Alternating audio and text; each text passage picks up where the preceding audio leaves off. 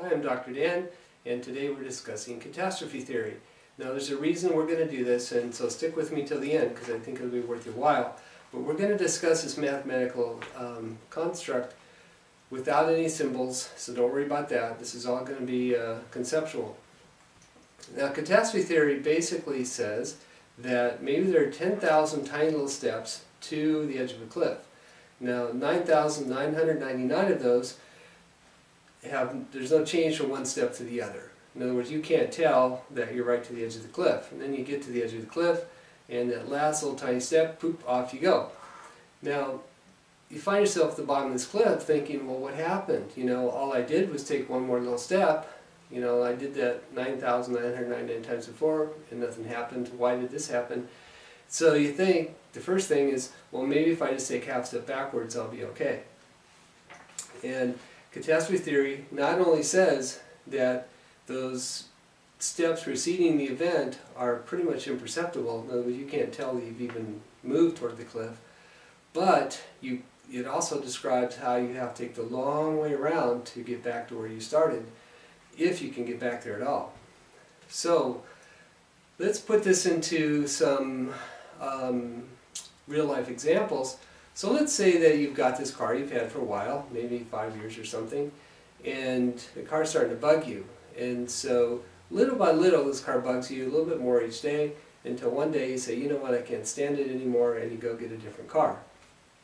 Now when you get a different car, you don't buy, let's go buy a lug nut today, a tire tomorrow, some fuel injector components the next day. You don't do that.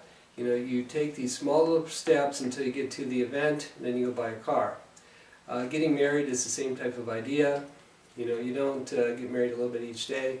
You know, you start off with maybe some observations about relationships when you're a child, then you hit puberty, your hormones start to kick in little by little, and it's almost imperceptible, except to everybody around you, of course. And then, you know, through the teen years or whatever, you develop this desire to be with this significant other, and then one day, bam, there's marriage. And of course, some people have discovered that once you're married, you can't just take a half a step back and get unmarried.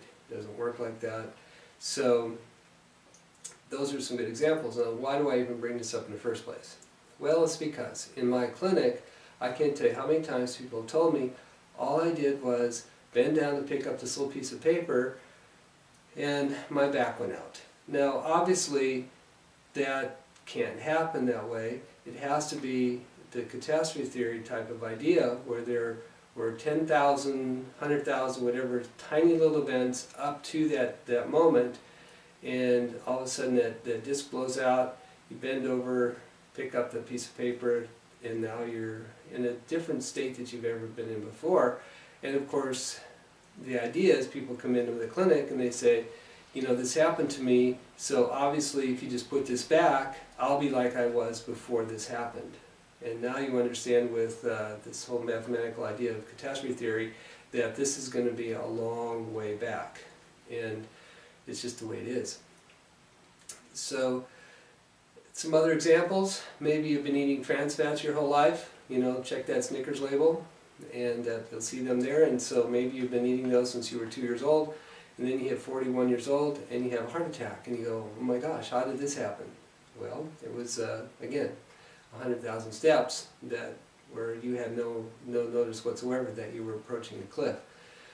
Or maybe you're gluten sensitive, like I suspect half the population is, and so you eat gluten every day, 2-3 times a day, and then one day you wake up, you can't get out of bed because you know you had some kind of rheumatoid arthritis attack, and you had no idea this was even coming on. But there you are. Now how do you think you're going to get back to the top of that cliff? You know, it's going to be a long road.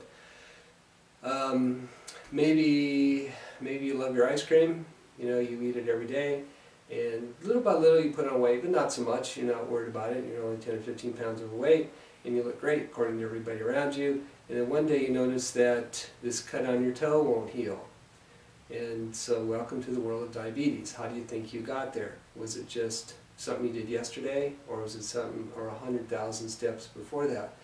So the point is that I want you to pause a little bit, take a little inventory, think of those tiny little steps you're taking day after day after day after day, and where are those steps going to lead you? And we're smart enough to be able to figure that out. So that's the whole point of catastrophe theory. So it's 100,000 steps or 10,000, whatever. That last one sends you off the cliff, but you can't just back up and get to where you went, where you left off. You're going to have to take the long way around.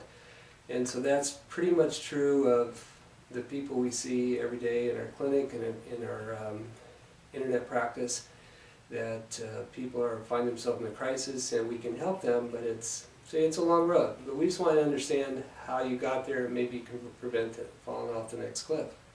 So anyway, I'm Dr. Dan. Thanks for listening. Hope that was helpful.